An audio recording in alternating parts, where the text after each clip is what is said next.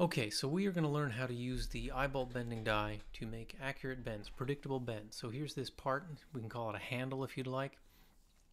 First thing I'm going to do is grab the material that I'm intending to turn into my handle, and I'm going to make a drawing, an accurate drawing of what it's supposed to look like dimensionally. I want it to be square, two square bends, and so I'm using a framing square here, and I'm using a Sharpie to lay it out. It'll be good enough for this particular operation, but I recommend that you use something more accurate like a pencil, a nice sharp pencil and something that you can erase with. I'm using a Sharpie because it shows up well when filming so that you guys can see it through the camera a little easier. Notice I'm also using the actual material that I intend on bending to account for the thickness as well. So I'm going around those lines. I measured out the inside portion of the bend that I wanted, and now I'm tracing the thickness of the material around as well. Just rolling my part on the drawing and getting it the way I need it. And then I'm also going to incorporate a cut line. So I want the handle to be a certain depth, and so I'm just tracing that on there too, just a little dotted line, and that'll allow me to predict where the bends are going to start and end, as well as where to cut that last bend down to, and I'm labeling it as a cut line. So that'll work well. Next step is going to be setting up the bender. So we're going to use the eyebolt bending die. You can use that manual up in the upper left there.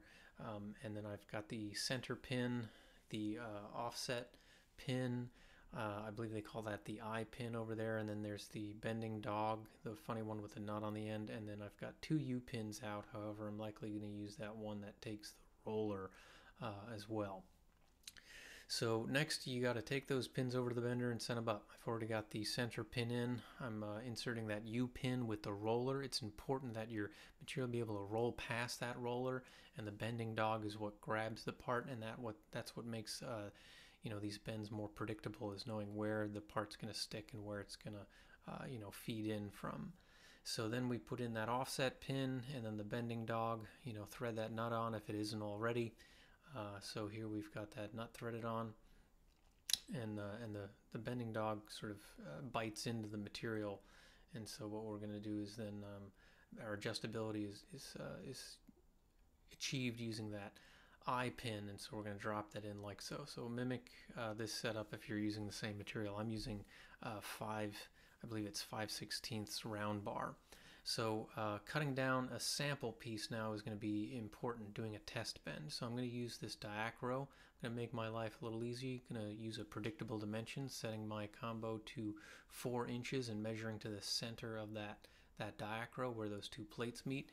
And then here I have a nice 4-inch part, and sure enough it came out just where the combo square set it.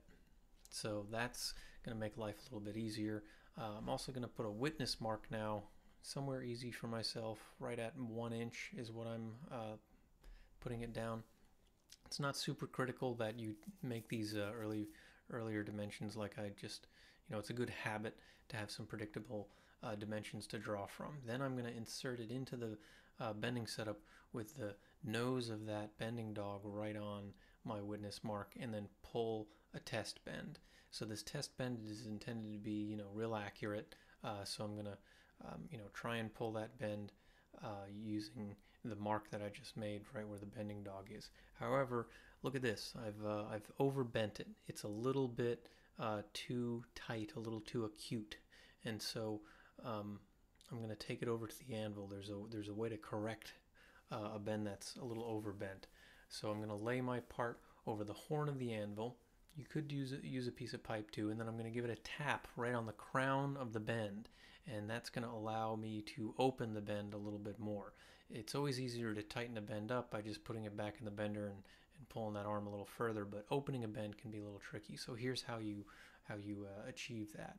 So on this round bar, you just kind of put it over the horn of the anvil and give it a good tap here and there, and with a little bit of experience you'll dial it in. So now it's looking a lot closer to 90, good enough for what I'm doing.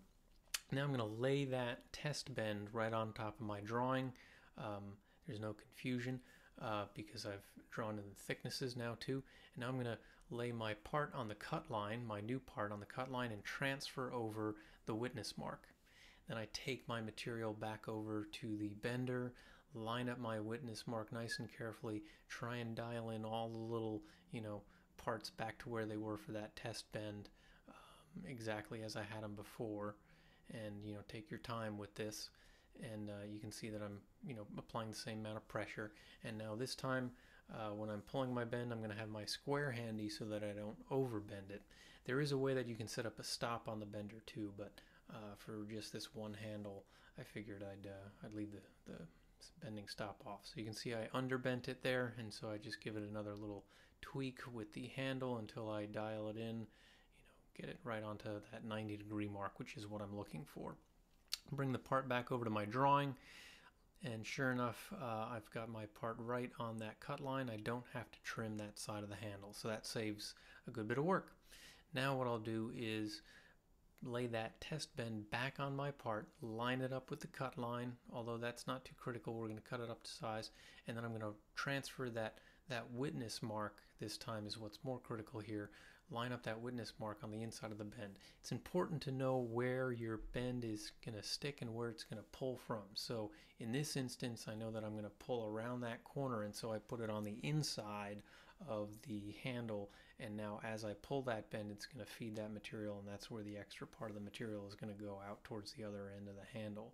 Now I'm also dialing in. It's really important to kind of dial in the level at which your part sits so that it doesn't come out too twisted. So I'm taking my time here to clock that part so that it is, the piece that's already bent is horizontal with the floor, so it doesn't come out too twisted. Round bar is pretty tricky though, so we may have some corrections to do later.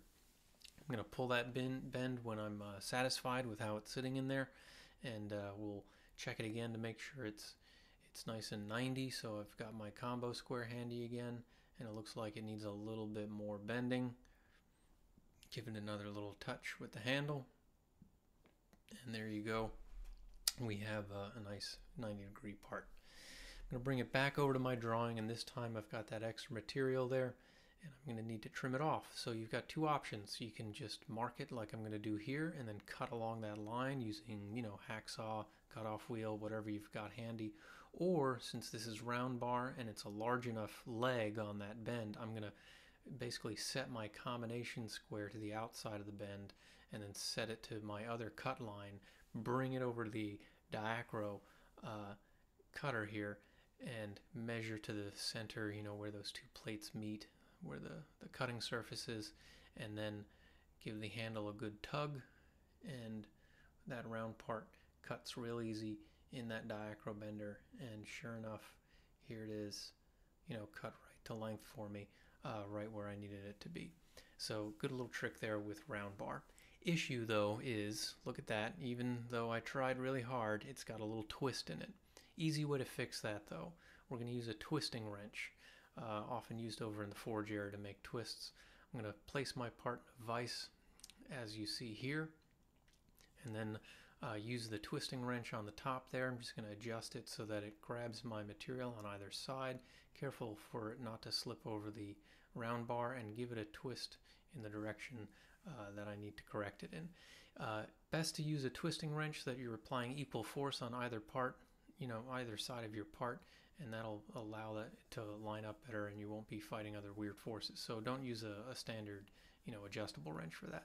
Now you can see that the part is sitting a lot more flat than it was before, and so that's a good part. So that's a keeper.